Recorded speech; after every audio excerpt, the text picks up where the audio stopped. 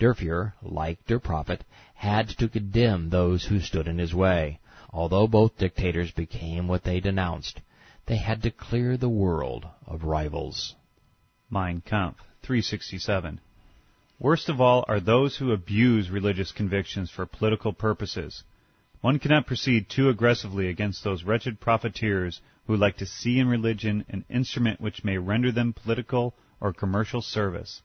These impudent liars shout their creed into the world with a stentorian voice in order that others might die for it, so that they might live better. The entire faith is for sale. For the seat of power they would certainly marry the devil. This is as clear a definition of the modus operandi behind Islam as was ever written. Mohammed and Allah were simply more crude. Quran 59 verse 7. Whatever booty Allah gives to His apostle is for Allah and His apostle. Accept what the apostle gives you, and refrain from what he forbids. Bukhari. Abu Bakr said, By Allah, I will fight whoever differentiates between prayer and the zakat tax, as the zakat is rightfully taken from property according to Allah's orders. If they refuse to pay me even so little as a kid they used to pay Allah's apostle, I will fight them for withholding it. Bukhari. Umar sent Muslims to great countries to fight pagans. He said, I intend to invade Persia and Rome. When we reached the enemy, we said, We are Arabs. Our prophet, the messenger of our Lord, ordered us to fight you until you serve Allah alone, or pay us the jizya, tribute tax, in submission.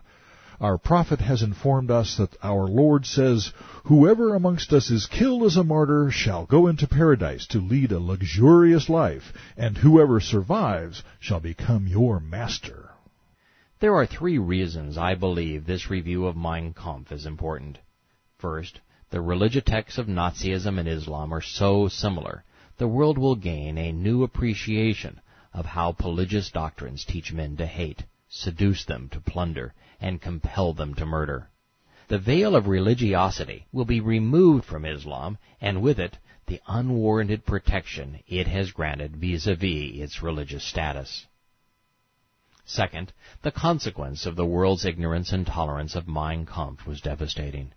The synthesis of Nazism and modern technology stole millions of lives.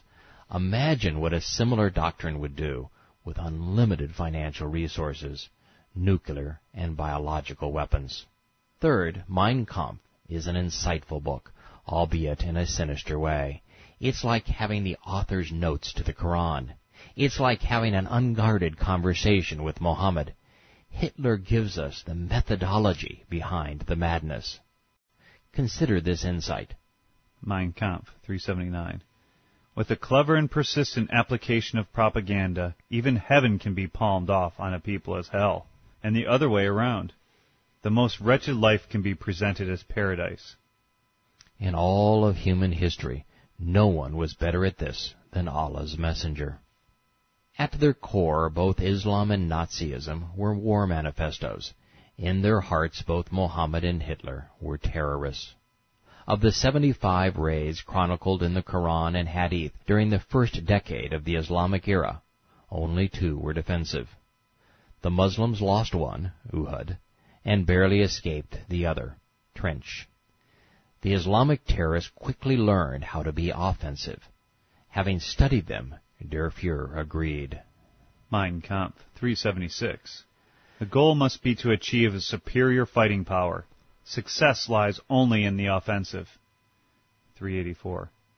What the German people owe the army may be summed up in a single word. Everything. The army taught personal courage. In other words, martyrdom. In a time when cowardice, Mohammed's view of peace, threatened to become a spreading disease, and when the willingness to sacrifice, to stand up for the general welfare, was looked upon as stupidity. Much of this Hitler could have simply copied from the Medina surahs. The translators of Mein Kampf protest, Not to have foreseen what was to come was the tragic blunder of Woodrow Wilson, a blunder which was worse than any crime. I suppose these men would also view George Bush as a criminal, as he ignored even better tools from which to foresee the future. The Koran and Sunnah are no less coy. Der Fuhrer viewed the army as favorably, as did his mentor. Mein Kampf, 386. The army teaches young men obedience. The German army is the most powerful weapon in the service of freedom. Quran 61 verse 4. Surely Allah loves those who fight in His cause as an army in full formations, as though they were a compact wall. Mein Kampf, 234. To condition the soldier for the terrors of war, the enemy must be introduced as a barbarian.